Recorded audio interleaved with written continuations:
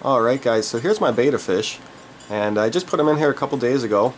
As you can see, he kind of had his gills pushed out looking at the wall. He's kind of been going around kind of attacking the mirrored reflection of him in the glass there, as you can see him doing kind of right now.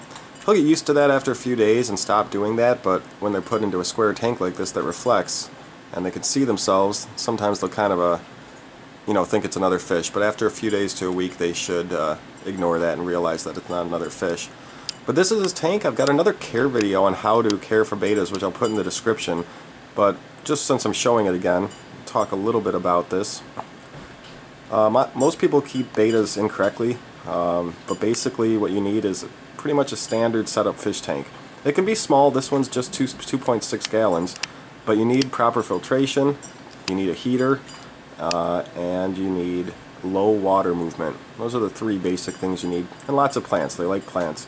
To hide in plants, sometimes they'll sit on the leaves. So it should be a planted tank with a good filter, a heater, and like I said, low water movement. Then the plants help keep the water movement down.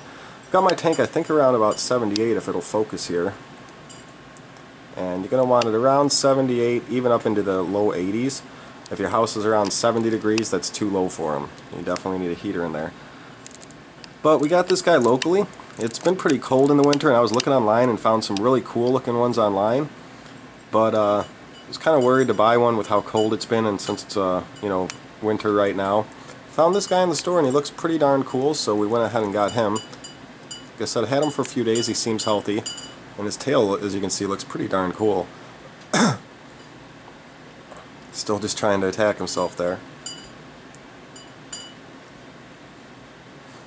But I just wanted to do a little update. People have been asking me when I was going to put him in here. This is a Fluval Spec 3 tank. It's got a huge filter in back, and I've got a heater, which you can't see in the tank. It's also in the back section. Behind this black wall there's the filter and heater back there, and I got a Hydor Theo 25 watt heater in there.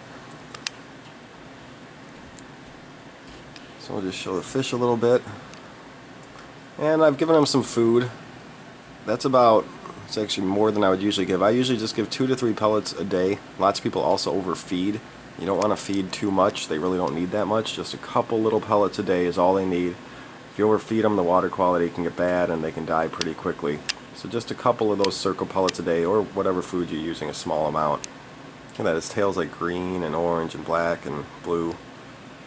Pretty cool looking. But anyways, if you guys have any questions about betta care, let me know, and check out my other video as well. I'll put in the description, like I said, where I talk more about tank setup and what you're going to need. So there he is.